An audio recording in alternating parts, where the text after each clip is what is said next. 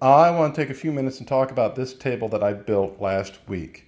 As everyone else on the planet, we were homeschooling, and the kids needed desks, workspace, table, kind of a multifunction area. This is what we had been using. So, you know, their PCs were on here. They just don't last. They're particle board. I think we paid $40 each for these, for my boys. And they just don't hold up over time.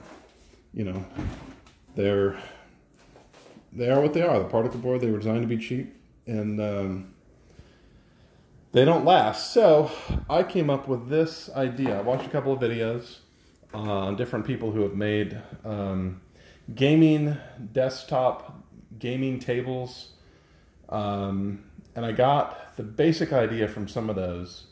And of course I did a previous build for my home office, which is at the other end of the house.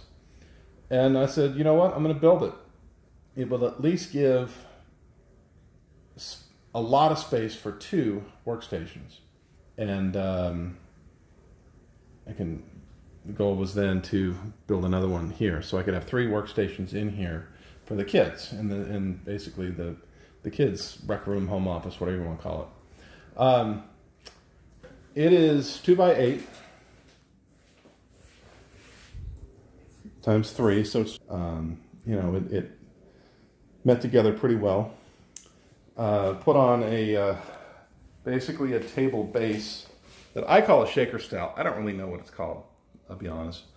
But a 4x4 post, 2x connecting in, pocket holes basically joining together, the tabletop, and then I've got